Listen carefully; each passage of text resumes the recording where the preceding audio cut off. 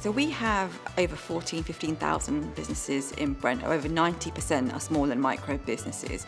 And it's massively important that we enable our businesses to be digitally inclusive, to be digitally aware, to have digital skills in order for them to reach their business potential and grow as much as they can do. We've had a long-term partnership with Infosys.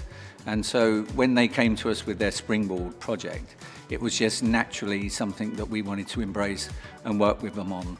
So they're a great partner for us. The difference with the second launch is we know how effective it can be, and we're pretty confident that it's contributed in reducing the digital exclusion that we experience in Brent.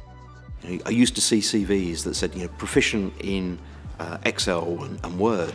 The expectation now is that that's just a hygiene factor, that people will know how to use technology.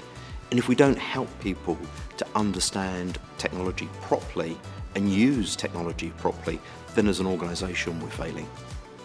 What Springboard provides is that free digital online training platform that they can use anytime, anywhere, any space, and take their own time to do the learning. This launch is about trying to get businesses to improve themselves. Because if businesses thrive, that means Brent thrives, and that means everyone in Brent has better outcomes. It's a very important goal for us to ensure that we give back to the community. We want to serve the community, and we're taking every opportunity to have this launched across councils.